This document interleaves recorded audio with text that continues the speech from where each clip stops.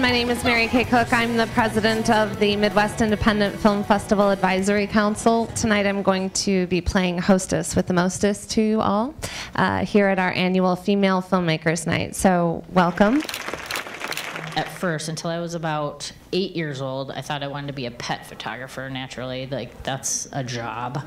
And I had a place picked out in the local mall where I was going to set up my studio and take pictures of pets that everybody wanted. But that didn't work out. Part A would be, what were your challenges breaking in as a woman, and how do you now view other women in the industry? Well, I think my challenges of breaking in as a woman, first of all, I came in sort of as a producer, and so that tends to be a more traditional role that women play. But I just kept working my way towards producer-director. If you're a director on a set, you have to really be able to lead whoever is your crew, and they have to feel like you have a vision. And I think that's really important to be able to do that, whether they're men or women. Where's the future of filmmaking? Because television, network it's challenging. The money's still there, but it's challenging. I think the future of filmmaking is being nimble and being able to do things that are transmedia projects that only exist on the web. You can't stick with any one model. If you do, then you usually end up falling behind. Network television is really challenging because now they're competing with HBO or AMC that are pay stations, Netflix. Like you're saying, being nimble and being ready to take things on different platforms, whether it's these different levels of drama at different time lengths than we're used to, viewing in different ways, like in pods or on the internet, or interweaving it with gaming, which is now a big narrative force. Yeah.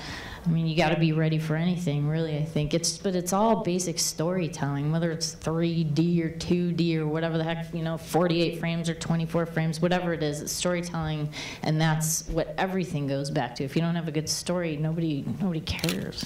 I know, and now I'm here in Chicago, and it's so awesome.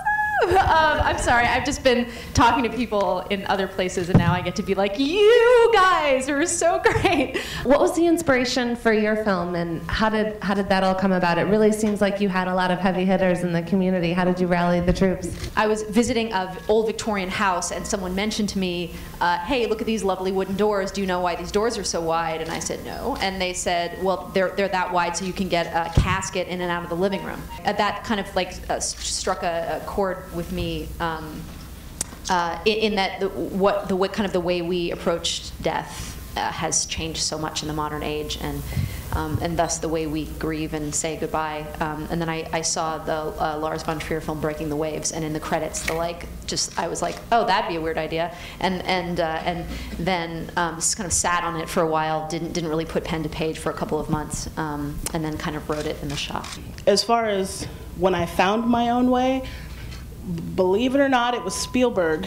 Okay, don't get mad at me, but Jurassic Park, when there's that first shot where the dinosaurs are running across the field, I didn't want to do the special effects and stuff that I saw, but the feeling that I got when I saw the dinosaurs, and I was just like, ah.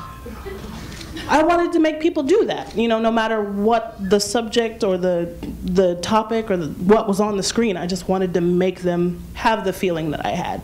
Unfortunately, there are very few role models for me, actually, as a director and a writer, and that's something that I've thought a lot about. I hear my male filmmaker friends, talk about Kubrick or talk about Bogdanovich or talk about these iconic filmmakers, and feeling like I don't really have a mom of a sort is strange.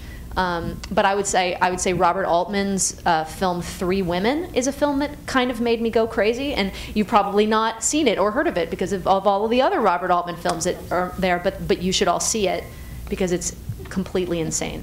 Okay. Thank you all so much for coming out tonight. Really appreciate your support of all of our female filmmakers, this generation and beyond.